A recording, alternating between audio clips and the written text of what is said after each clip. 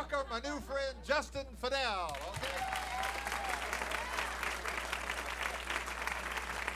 All right. Well, it's good to be around singers. I grew up around singers, mostly around preachers, because my daddy's a preacher. That makes me a PK. But I don't go by PK anymore. I go by T.O. I'm a theological offspring. Yeah. So, well, and I've sat in church all my life, ever since I was barely bigger than a butter bean. And I grew up listening to preachers.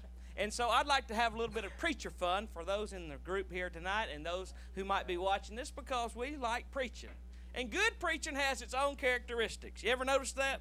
You ever notice how preachers go up high and come down low? And they get loud. And they get soft.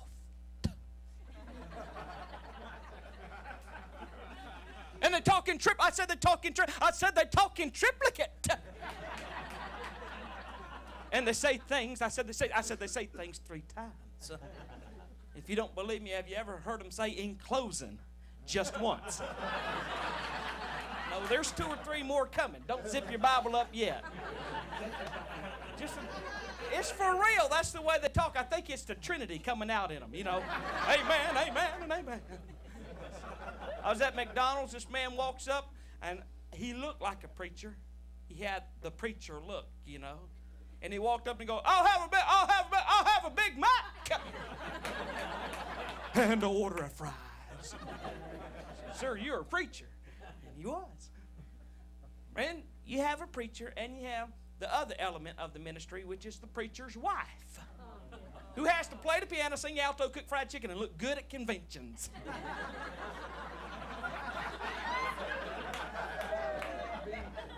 And if you got that, then you're almost ready to pastor. But you can't pastor unless you got the sermon. And here is a sermon for you. You ready? The Lord said to Noah, he said, Noah, I want you to build me an ark, and I want you to build it out of gopher wood. And Noah says to the Lord, he says, Lord, what's gopher wood? And the Lord said to Noah, he said, Noah, shut up your silly questions and go for wood.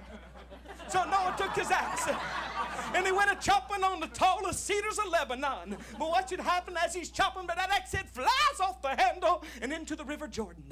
But did that axe head sink? No, it did not sink, but it began to swim. And Noah reached for that axe head, but it swam away from him. And he reached again for that axe head, but it swam away from him. So Noah called on the ravens, and the ravens brought the axe head to him. Can you say Honolulu? I want to go there.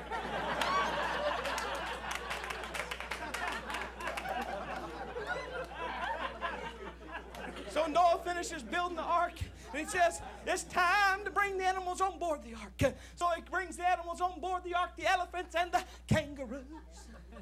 And he says, hold it. And he cries over all the land, hold it.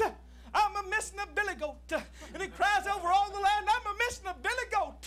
And who should come along with that time is Shadrach, Meshach, and the billy goat. And they get on board. He's looking, he says, hold it. I'm a-missing a leper.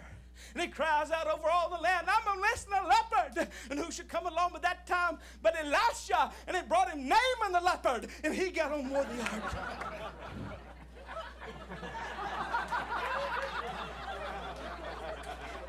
And he's looking, and all the animals are on board the ark except for one stubborn donkey.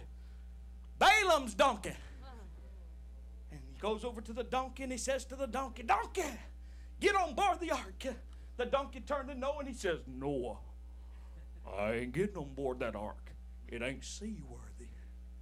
So Noah says it's time to build an altar. And he goes down to the brook and he picks up 5 smooth stones. One for every tribe of Israel.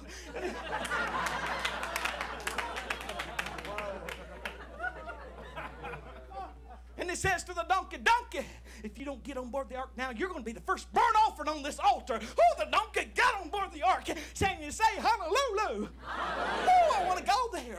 All the animals are on board the ark. The doors were shut. Mrs. Noah goes to the top of the ark to look for rain. And she says, I see no rain, Noah. So the second day she climbs back up. She looks out. I see no rain, Noah. Third day, fourth day, fifth day, sixth day, I see no rain, Noah.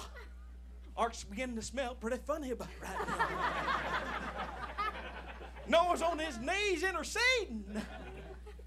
And on the seventh day, she climbs up and she looks out. She says, oh, I see a cloud the size of a man's hand. And the rains came down and the floods came up. I said the rains came down and the floods came up. Oh, the rains came down and the floods came up. And that old ark was tossed around like a boat on the Lake of Gennesaret when what should happen but a giant whale came and swallowed up that ark. Well, that old ark sitting in the belly of a whale, when they hear a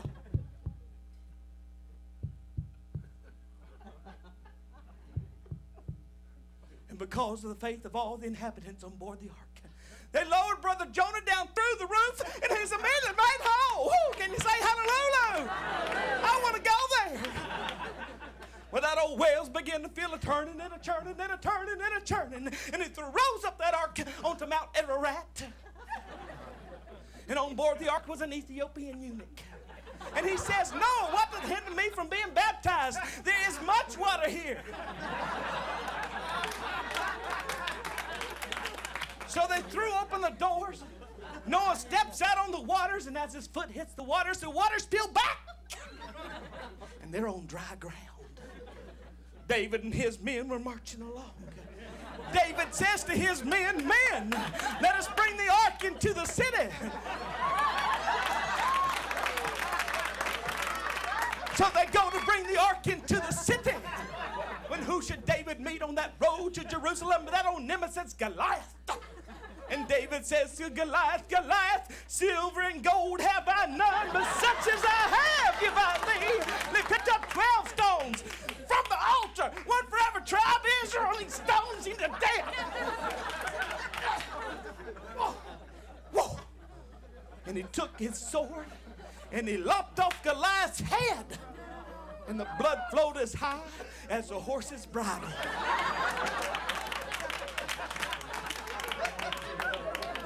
They're nearing the city gates.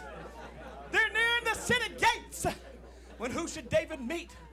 Taunting them from the tower, but that old wicked witch Jezebel. And David says, cast her down. And they cast her down.